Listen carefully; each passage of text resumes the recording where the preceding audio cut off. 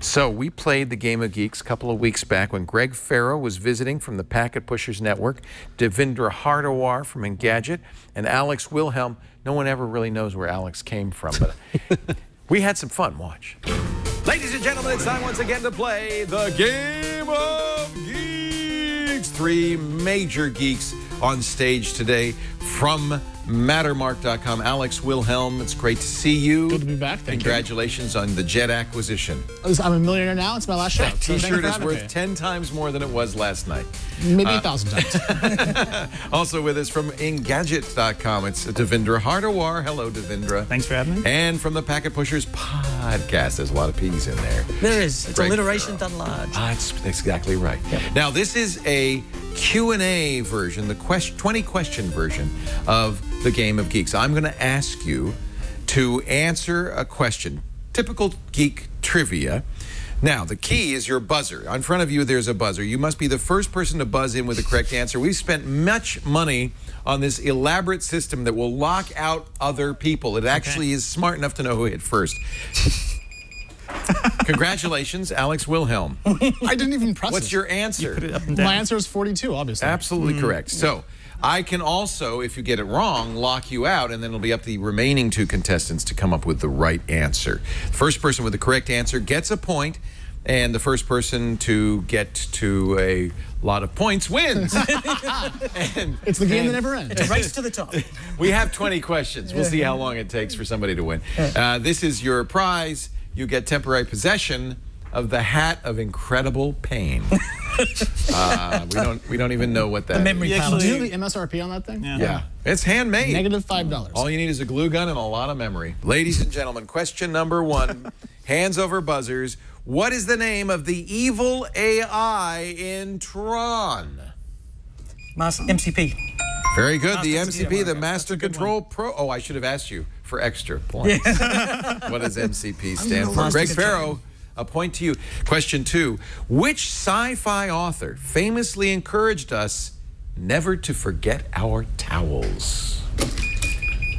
And it's Greg Ferro once again. All right, Greg. I have to push a button here. Okay. And it's Alex Wilhelm. Douglas Adams. Absolutely correct, from the Hitchhiker's Guide to the Galaxy. He's from your country. That's so bad. Wow. No, he's from England. Brain freeze. He's from England. I'm from Australia. Okay. Once again, Devindra Hardawar, dead last. Can't believe I missed But It's here's always your the chance VentureBeat alumni, I'm telling you. Here's your chance to catch up with question three. Who is the only U.S. president to have received a U.S. patent? Do we lose points if we're wrong? No. Guess. Andrew Jackson. Alex Wilhelm, that is incorrect. Oh, well. Abraham Lincoln. That is absolutely right. Greg Ferro. Abraham Lincoln invented a technique to lift boats over shoals and obstructions in a river, applied for a patent, and did, in fact, have a patent, the only U.S. president to do so. Greg Ferro, another 20 points. Very nice. Was that a guess? Yes. I'm impressed. I actually remembered vaguely that there might have been something like that. I would have thought Jimmy Carter, maybe one of the more technocratic presidents, Abraham Lincoln. Wasn't confident enough to go forward with the first. No one thought of George W. Bush, shockingly.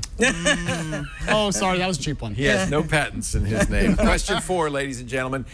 Position your hands properly. In what Carl Sagan novel were scientists able to unravel enough of the number pi to find hidden messages from the creators of the human race? All you really have to know in this is Carl Sagan novel, frankly, because there aren't that many. If you had said Isaac Asimov novel, I had a shot here. Yeah. Sagan novel. Anybody? Nope. You want to take a guess? Devindra, take a guess. Contact. Contact is absolutely right. There you go, you're on the board. Devindra Hardawar finally gets on the finally. board. So now it looks like it's a tie for last place. That's one way to put it. Between Alex and Devindra, Greg Ferro in the lead, 20 to 10 to 10, and we're ready for question number 5. In which year was the very first iPhone released? Devindra Hardawar. 2007. That's right. This is exciting. Alex, you're in the last place, but it's easy to catch up right now. One correct answer will do so for question 6. In cryptography and computer security, what is the form of attack where an attacker secretly relays and possibly alters communication between two parties who believe they are directly communicating with one another. Greg Ferro. Man in the middle is absolutely right. 10 points to Greg, who is now in a clear lead. Devindra Hardawar second, Alex Wilhelm third. Time for our 7th question. What is the only planet in our solar system whose name does not derive from ancient Greek or Roman mythology? Greg Ferro. Earth. Earth is absolutely correct. Greg Ferro is pulling away, ladies and I gentlemen. actually knew that one. Yep. That's actually really surprising, but of course, it makes a lot of sense, unless you call it Terra, in which case. Yes. I was actually tossing up whether to say to Earth or Terra, because Terra is actually the Greek root. Yeah. Mattel launched which video game system in 1980? Greg Power Ferro. Glove. Say again? Power Glove? That is incorrect. I'm going to lock you out, and you two can... Yes, Devindra Hardawar. Coleco? That is also incorrect. You don't I have have to no do idea. that. Yeah. The answer is Intellivision. That's Yeah, what I was. Something Television. vision. All right, this is a tough one. Gird yourselves. What is the airspeed velocity of an unladen swallow? That's a reference. Greg Ferro. African or European? Absolutely the right answer. I don't know how you knew that, but you There you go, did. that's my university gosh, education that's credit class. right there. All right, get ready, okay? How many bits in a nibble? Greg Ferro, 4 bits. packet pusher, obviously would Why didn't you know just ask him his that. middle Yeah. name next? All right. What was your first drop, Greg? Alex, hold on. This is turning into a blowout. You're going to know this one. Which computer did Commodore release in 1977? I only have one answer to this one. I'll just go first. Yeah. Is it the Commodore 64? No, it is not the Commodore 64. Next. You only have a few choices, really. That's true. Go with Commodore 74. Go ahead. ColecoVision? Devindra Hardawar, ColecoVision. Sure. Yeah. There you go. Greg Ferro. PC 64? No, it was the Commodore PET. What? Of course. Remember when you called us esteemed tech people, and then this is happening Not now? so much. I think we've really lost Did it? Did it? Now, I'm going to guess here, but I think PET stood for Personal Entertainment Technology. Is that correct? I think it did. That's as I recall, yeah. Yeah. All right, moving along. Because it wasn't a computer, it was personal. Something a little more modern, something the kids would know. Sure. Alex, this is for you. Thank you. What recent game features evil parodies of Chuck E. Cheese animatronics? Devindra Hardawar. Five Nights at Freddy's. Five Nights at Freddy's is absolutely correct.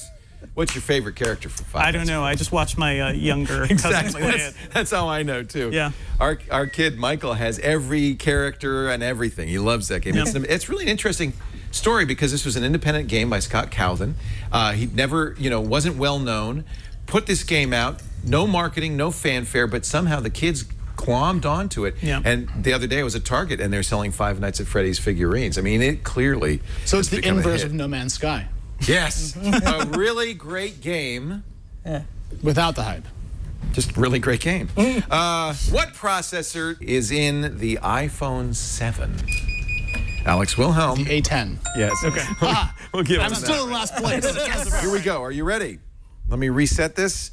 Your hands over the buzzers. In Star Trek II, which you'll remember as The Wrath of Khan, what was the name of the planet Oh my God. on which Khan was marooned? Greg Ferro thinks he knows it. I know people Yeah, who would it know this. starts with our regeneration or something. Is it You were going to regeneration? say you're thinking Regulus, but it's SETI Alpha 4. Yeah, you're, no. 5, sorry. Yeah. 4 was earlier. That was the other movie. That was the other the movie. one they effort I never appreciate, published, yeah. All right, nobody Hey, answered the that whale. one correctly, so we still are at 60, 30, and 20. Greg, Devindra, and Alex. Alex, you're going to have to get in gear here. Fortunately, this is your question. Oh, no. I've been jinxed. What popular 1990s virtual reality game featured killer dinosaurs? I don't know that one. I was very religious at that point in time. We didn't have video games. No idea. Virtual reality game in 1990s. In the 90s. In the 1990s. Jurassic Park. I actually 3D. played it at I played it at SIGGRAPH in 1992. It required a Silicon Graphics workstation Right. to play, and you had a helmet this size and a tail as big as this to carry all the data. It was called Dactyl Nightmare. Or Oculus Point 5. Exactly. What was the first commercial optical disc storage medium? Laser Devindra disc? Hardawar. Yes, exactly right. Also known as Disco Vision. I love that name. What? They should have stuck with that. It would have been way more successful. It was called It was in Disco Vision instead of like- 1978 and a predecessor to the CD-ROM, which came out 6 years. I 4 years lament later. the loss of Disco Vision. And I think they said this correctly, optical disc storage medium. They did not say digital because it wasn't, in fact, digital. It was an analog medium. That's why it was so large. Yeah, Confusing. yeah, that's right. Size of an LP. Are you ready? We only have 3 more questions. Oh, good, I lose. So, Alex, I'm disqualified from victory. Thank you, you Lord. just, well, I'm sorry. You could be second place. Why don't you go for second? A silver medal is We're just almost gonna as fight good it as out. gold. Yeah. Are you ready? Here it is. Who coined the term, and I'll give you the Maybe year. we have to You have reset. to reset the, yeah, Christmas trees going In on. 1986 is the year. Who coined the term cyberspace? William Gibson. Greg Ferro's absolutely right for extra points. Do you remember the book? Neuromancer. Neuromancer's correct. There still on actually my is shelf. some debate over that, but I think that's widely accepted as the Yep. correct. Yeah, answer. it's long, though. It's long. I know, I look at it, I'm like, I could, but Books are long. Yeah. I don't mind Take a the... while. You know, Stop someday talking. they'll do books with pictures, and it'll be. All right, 2 more questions, ladies and gentlemen. I could be at home right now, but no. I got Leo. Edward Snowden famously leaked documents shedding light on what clandestine surveillance program by the NSA that collected Devindra Hardawar. Prism. Prism is absolutely correct. You could pull up into the second place. Yeah.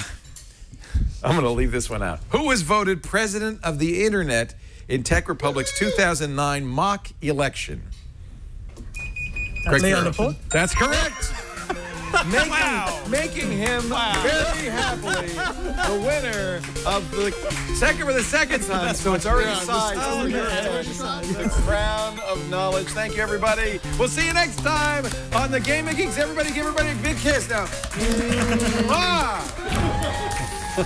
I still haven't got him doing that. Yeah, the old from the dating 70s game. giveaway. Yeah. yeah. That's a fun fun. time. Looked like a We fun have time. one more round left, right? And thanks to Anthony Nielsen, who wrote most of those questions. Jerry, did you help with those two? Anthony and Karsten Bondi did most of those Some questions. good questions in there. Weird questions. African or that was a That one good. got That me. was a That trick one. question. That was a good one.